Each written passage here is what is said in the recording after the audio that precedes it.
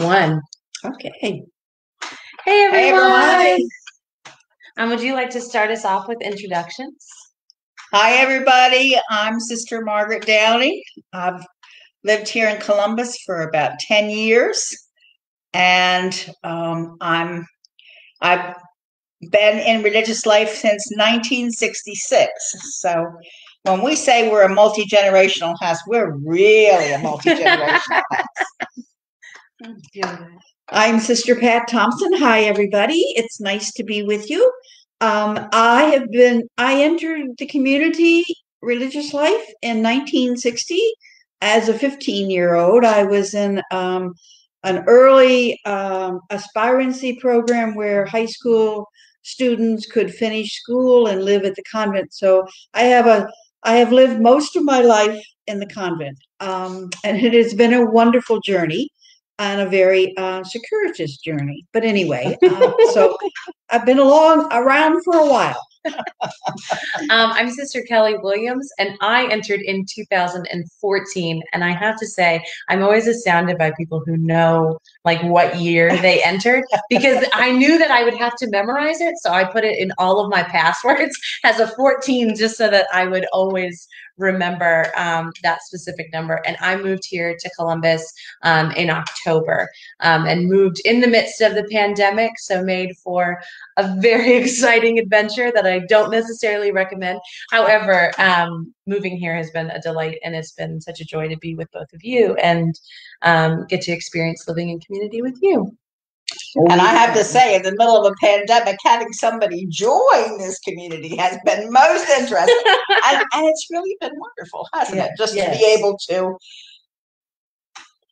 lots of adjustment on all our parts, I guess. But that's what community is. But it also gave us more time together when you think about it, because normally we would have been out and about, but we didn't get to do as much going out and about. Right. And so we got to get to know each other pretty well, which is definitely good. Because I got here in October, when the pandemic started, I was still teaching in Mississippi, and like we were in the middle of school, and I remember like our principal said like, all right, it's Friday afternoon, there's a chance we may not come back on Monday. Get prepared for all the digital stuff, and we'll all do the best that we can. And like that was it, you know. What was the beginning of, I mean, we're on a year of living into this pandemic. What was the beginning of it like for both of you? Well, for me particularly, I would volunteer at the county jail, the city jail, and that shut down very quickly. Right. So that meant the end of that program. I was working at our outreach program and still was able to do that somewhat. But as it went on, we had to even pull back from that for a while. I worked at a pregnancy resource center. We had to pull back from that to a certain degree. Right. So it meant really, and we used to have a number of different groups here in our own home for spiritual direction, for spirituality programs. We pulled back from that. So it meant there was a lot of time for prayer and for reading and for being together. Yeah. Up close and personal. I remember very clearly March 17th of last year. Right. Because it was the day that we gave a retreat for a confirmation group at one of the local parishes. And I was having this conversation with the DRE about whether we should call that off or not. And I remember saying to her, I don't see that this is that serious. Yeah. I think we can have 10 kids together. And now I look back on that and say, the next day I knew it was serious. Yeah. But difference. But that was certainly the line of demarcation for me. I knew that day. That was the end of that kind of outside ministry. Yeah. Now I work from home. Most of my work is communication here from home. So my world didn't stop as dramatically as Pat's did, or as Kelly's did. I mean, you continued to teach I did, but it was a ball game because we were online, and our school, I loved the choice that they made. We weren't, I'm never going to get the word right. It's not asynchronous because we had big Catholic families. And if you have four kids who are in like elementary school and high school, and you have one family computer because everyone's been on their phone, you can't have everybody do all the things at the same time. So they were allowing the high school kids, like, you had it opened up at 8 a.m. You had all your assignments, and by midnight you have to turn it in. And that was the day. And so it was me recording videos in and around our house. I was like giving them a tour of the convent. Like every day I'd be like, here I am in the kitchen. This is what I need you to do for your homework. And then also like pulling in sisters from the house to like, I would do like, this is our assignment video, and then we did a prayer video. And so sometimes it was just me. I had this really good reflection book by Katie Prejean. Is a lovely Lenten book for teenagers, and it was phenomenal. And so they had challenges and tasks and prayers to do from that. And then I would sometimes snag a sister and be like, will you be in my prayer video? And they were like, absolutely. So they would do like the reading for it. And it was lovely. But it was wildly different because I was so used to like being there, here, there, and everywhere. And we weren't. But I think there, even within it, there was so much like people seeking the joy and the beauty and like in and amongst this like terrifying experience. And one of the neatest things for me is in the house that I was in, like we all went to different parishes. So often like we didn't, like we were active parts of all these different parishes. And so when we were all home, we were like, well, let's do mass together now. And so we got to like watch it, and we would pick different places. And someone was like, oh, I know this free season, this like 2 states over, like, and we'd watch it together and have that experience of like Sunday worship together, which was a cool gift for me for that. Were there any like ways of finding beauty in it that you encountered? I found that finding ways to maintain relationships, to maintain communication, was where the beauty was. Yeah. There were lots of them, but they were kind of hard to find. And in the beginning, I just thought, well, this is 2 weeks. And maybe this will be a month. It was a while before I really concluded that we were in for the long haul. Yeah. It's a big shift for sure.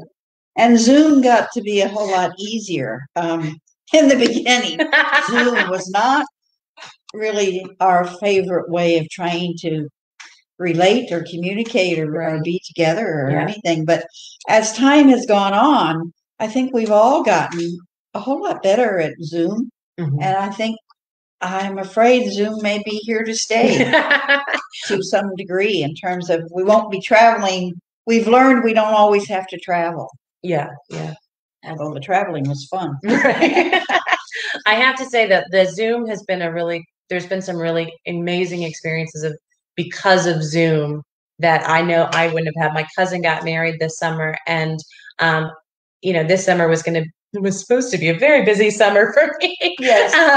This past summer was, and when it wasn't, I knew that I wasn't going to be able to make it to her wedding in real life. But because it was Zoomed, all of my siblings got to be there for it and be a part of it. We've had a number of sisters who have renewed their vows, and we've had like Zoom experiences of that. And Marissa's first vows, that was a very cool experience to kind of share into that. And I found it's been nice. I mean, like, I know the newer members because I am one, but not everyone does. So it's been really cool to like in the communities I've lived in to be like, this is this person who I talk about all the time. And like, this is their celebration, and we all get to be a part of it in a way that if I had gotten to go for it, would you have gone? That's right. Right. So that's part of a wonderful gift, I think. And of course, the gift you shared with us is that you know all these people who who are at moments in their lives when they're celebrating a very important moment. Yeah. And we get to be part of that. And we aren't normally able to all travel. Exactly. Yeah. We have a question, folks. All right. What is the best part of being in a multi-generational community? Ponder. I think it's the sharing of gifts. Mm-hmm. I find, Kelly has wonderful gifts that she can share and shares very generously. And I hope she finds the same. Oh, absolutely. And thank God she knows the technology. Yeah. That is a wonderful gift to all of us to be able to know that when something doesn't work, Kelly, help. But I think the gift, I mean, it is shared gifts across the board, like the shared wisdom. It's trying to like navigate your way through religious life when there isn't, like a very clear like road work of how do you live this, and recognizing that everyone has their own like unique twist to it. Right. And being able to like find out how you make it work in your world. It's so helpful for me to kind of take it all in and encounter it. Plus I just, like I always like sharing in community. I like to be with people and learn your stories and weave your stories with mine. Mm-hmm. We're very popular. And we've had some wonderful conversations about things we wouldn't have had conversations about. Right. Yeah. Because Pat and I have known each other for 25 years. But Kelly now brings a new voice and a new perspective to it. No. Okay, we've got another question. We do. So how did newer members stick together through the past year? Were there texting chains or more video chats? Yes. I think, and it's cool too, because there's like, I'm part of like Mercy text groups, and then like Giving Voice, which is a group of us who are like newer, or I think it's under 40 across the board of like religious communities. Anyone who's under 40 can be part of it. And I might be wrong about that number. It could go higher than that, and I might be wrong. But it's been really cool. So I have like groups of like sisters from different communities. And then one of the sisters on Sunday nights, like that's been like Sundays are for me, like I've often in my own life, like, how do you really make it like a day of Sabbath? And I've struggled with that. And I've been so grateful here. Like we have Sunday afternoon prayer of like contemplative prayer. And then after that, I have a standing Sunday phone call, Zoom call of several of us who it's newer Mercies who are together, and we have it like self-care Sunday. And it's if you're doing crafts or you need to catch up on something, or you just want to like chit chat or gripe or whatever you need to be, and just be together. And like I've grown so much closer during this time because we're all trying to navigate it, that I think I didn't see that one coming, of how much closer you could get to people. And it's the intentionality behind it. And because you know that you're not going to get to see them, you have to go the extra mile for that, for sure. Plus, I think I bought a lot of stamps recently, and I'm pretty good about like getting on my letter writing. Mm-hmm. We're pausing on questions. So if there's something that's sparking your heart, you're always welcome to share it. Okay. So you were mentioning outreach earlier, and I know both of you are involved in that. What is that? Well, it's our parish ministry for the underserved and the poor of our total community of the Columbus area. So since the pandemic began, we were one of the places that you saw on TV with people just lining up cars just lining up to go through because so many people were food insecure. Right. And so our outreach was one of the big places that stayed open through the entire thing. And I'm really proud of that. Yeah. We weren't allowed to even go for a while. So it was younger folks who went in and started to be the volunteers at our outreach. And now those of us who are a little older are able to go back and take over again.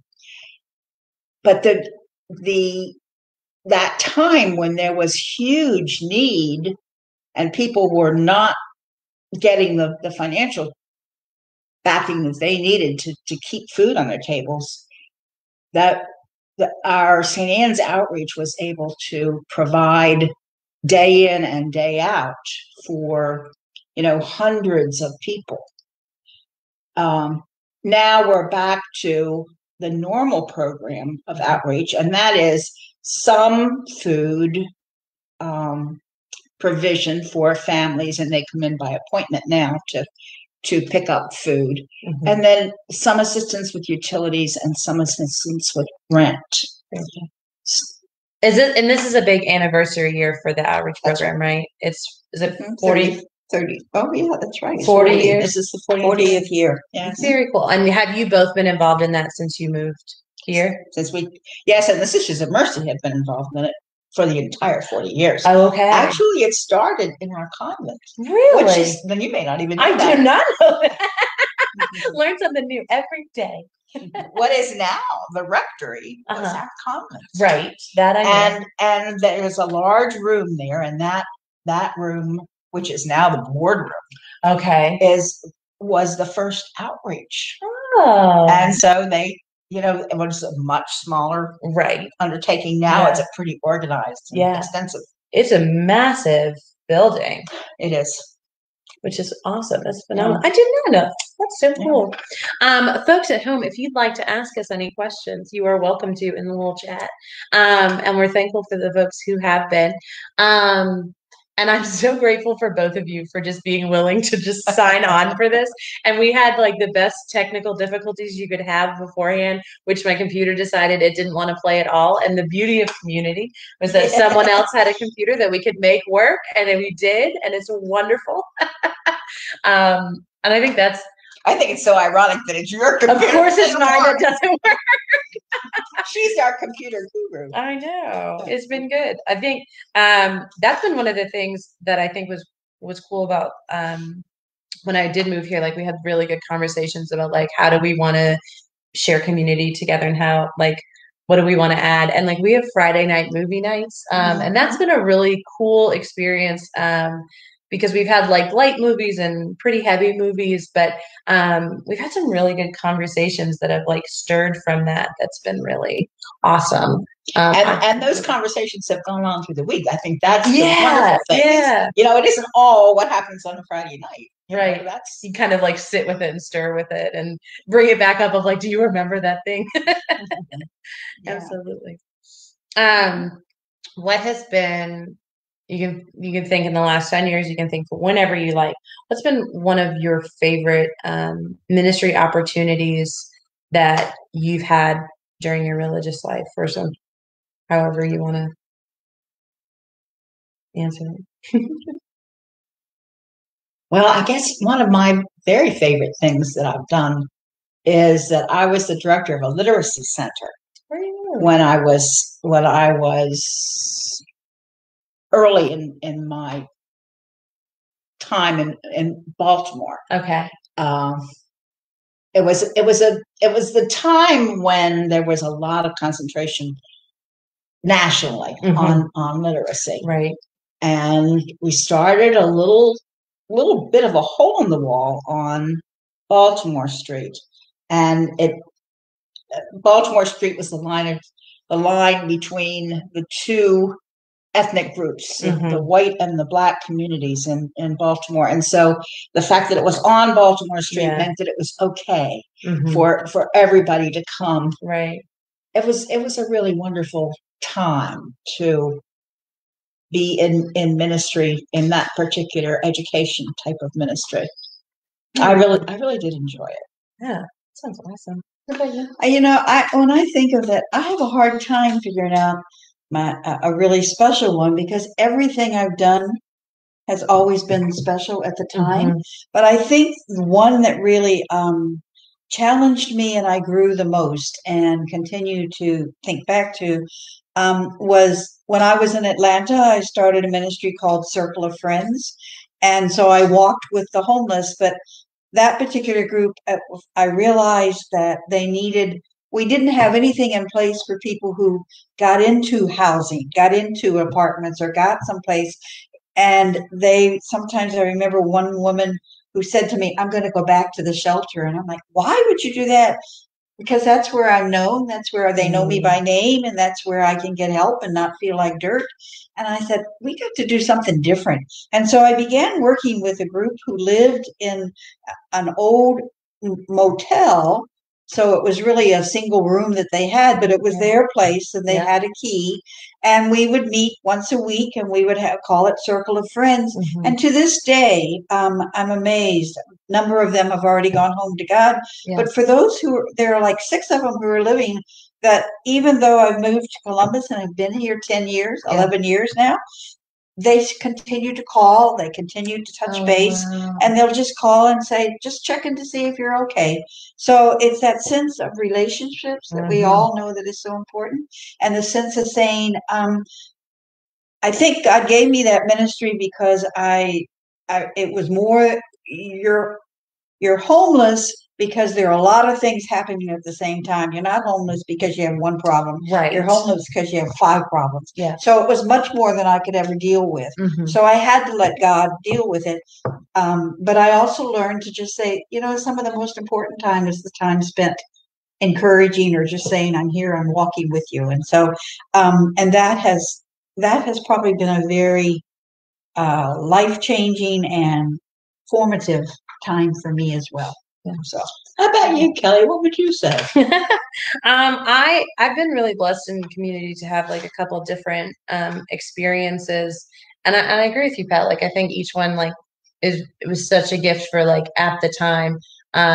When I entered the community, I knew that the Sisters of Mercy, like many sisters, have been involved in healthcare, and I actively was like, please no.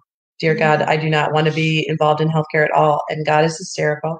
And my first ministry in community was working in the ER and Mercy Hospital in St. Louis. And I had the absolute time of my life. I evidently thrive in chaos. And it was so funny because I didn't realize like how exciting the environment was. But there was like one sister who had, she was visiting someone. And so she like dipped into the ED just to say like hello, and she goes, Kelly, like how do you not go crazy with all the bells? I was like, what bells? I don't even hear them because you just kind of get used to the world that you're in.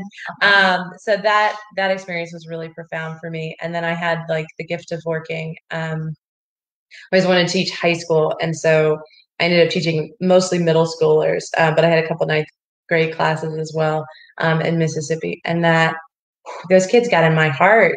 And I remember like on their like 8th grade retreat, which they're an adventure and a half. And all of those kids, if any of you are watching, I love every single one of you and you know it. But I just remember being on the retreat and just praying and like, God, like, when were you going to tell me I was going to love these kids so much? And it was super powerful. And it's absolutely wild because they all know that I have social media. And so I promised all of them when they graduate from high school, if you still want to be friends with Sister Kelly, you're welcome to send me a message and I will add you as my friend. But I do stuff like silly things on the weekend. If you haven't seen, I pull stuff out of my hair. You're welcome to watch it. And I like, but it's been great because I've been able to kind of connect with the kids that way. And every once in a while I kind of do stuff to like, kind of just be like, you're still in my heart, you're still in my mind and all that. So that's been fun. This is a toughy one if you don't already have one off the top of your head, but you have a prayer book in front of you so you can cheat. What is your favorite Catherine McAuley quote? And for those of you who don't know, Catherine McAuley is the foundress of the Sisters of Mercy, which is the community that we are all happily members of. And do you have one off the top of your head? I know I have mine that I love, and it's one of like the rhymes that she wrote. What's that? And it's okay. Now that I was so confident,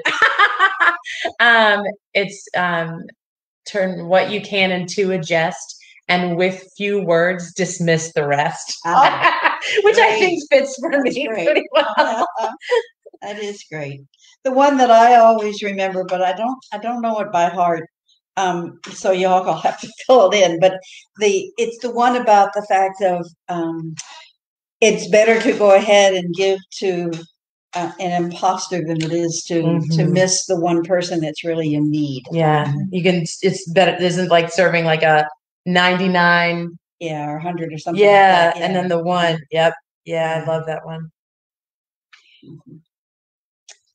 The one that I love is, and I can't quote it at this moment. It's allowed.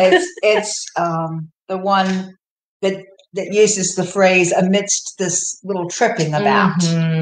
We can always be in the same place, even though we are moving around pretty fast. Centered in God. Yeah. Centered in God, exactly. Yeah. Because God, of course, is wherever we are. It's the phrase, and it's this little tripping about it makes her so human. I know. Yeah. Oh, I love her writings are so fascinating because I mean, like, what a world that they lived in. And I think about it now, like it's been a big part of my reflection, like in this year of, they were certainly living through their own epidemics and figuring out how to serve and how to be what you needed to be for people. And I think that it's a powerful experience to have for sure. And it's a good source of inspiration, I think, it doesn't have to look the same. But do what you can with what you have available. I now found during the pandemic, the challenge that always struck me was the fact that Catherine and the sisters went in the midst of the cholera to the hospital and to be there for the poor. And we were encouraged and asked to please do the opposite, stay back for the common good. And that was a hard thing for me, was to not be out there working with those who were on the streets or whatever, in order to listen and to be part of the common good, to say, stay home and stay in the bubble. Yeah. But, even part of that, I think about, to the same effect, they were following like medical advice at the time. They did everything, because they had a number of sisters who did get sick and died. But they, so they brought in a doctor and they said, how do we need to like change our diet and our routine so that we can be healthy? And I think that awareness of like, follow the advice of medical experts and like to have it then in the midst of all that, I was like, oh, good. We are following in the same footsteps, but and having to reach out a different way. When I entered the community, like that was one of the things that I've appreciated is the presence that the community has online, because I always think that like, the sisters would walk 2 by 2 and they were the walking nuns and all of that. But the super highway is online now, and so how do we walk with people digitally and encounter each other and bring love to all of it, because Lord knows we need a lot more love present online, I think, especially because there's so many people who are reaching out for it and are frustrated or whatever else is going on. And if you can be a presence of love and joy and hope, like that's the gift for that. What drew you? We have another question. What drew you to the Sisters of Mercy in particular? For me, it was the charism. It was what I knew of the Sisters of Mercy and their commitment to justice and hospitality. For me, it was my being drawn to mercy happened early in my life when I was in grade school, and it was because of the sisters in Selma, Alabama, who taught me at that time, and they planted a seed that just never went dead. I mean, it just kept growing. But I think at the time when I moved into mercy, it was a sense of saying it was that preferential option for the poor, that really the fourth vow of caring for the poor, the sick, and the ignorant, and wanting to be of service and bring God's light into darkness. So, how about you, Kelly? Well, I always say I was steeped in mercy. I grew up with sisters who lived in the neighborhood, down the street from me. They have better candy at Halloween, which is always a plus. Or at least I assume it was better because they were like, you go to this church, we know you, and here's this for you. So I assumed it was better. And then I went to a mercy school as well. And like we would sing the Sushipe at every event possible. And I mean, did we sing it lovingly? No. As high schoolers, we sang it like a dirge, but with as much power and force as you had, to the point where you just got obnoxious with it. But the thing is that every time you sang it, it got cemented deeper and deeper within you. And I just remember when I was like beginning discernment, I was so restless with so much else going on, and I just was kind of filled with anxiety. And the words of the Sushipe of like, take from my heart all painful anxiety and suffer nothing to sadden me but sin. It was like so freeing, and I was like, I think I have to go home to mercy. And that was my encounter with that. Well, my dear, aren't we fortunate that that's our prayer? Isn't it though? It's to recognize it too. Yes. Yeah. Yes. I the Sushipe. I mean, I think you could spend the rest of your life pondering how profound and beautiful it is. Yes. I love that prayer. And the opportunity to say it and sing it, I'm always in. Mm-hmm. Well, my dears, shall we close our time with prayer? All right. Sure. All right. Let's go. And to this our is what's prayer. super exciting about this sister talk is that we get to be together, and so we get to say our prayer together. So we brought our mercy prayer books to share with you our closing prayer from evening prayer. In the name of the Father, and the Son, and the Holy Spirit. Amen. O God, make us bold in asking for your gifts and grateful in accepting them. By our participation in the saving mysteries of Christ's life, death, and resurrection, may our ordinary actions, as well as our joys and sorrows, be transformed. We make this prayer through the one who is our advocate and friend. Amen. Thank you all so much. Have a great evening. Bye. Good to be with you.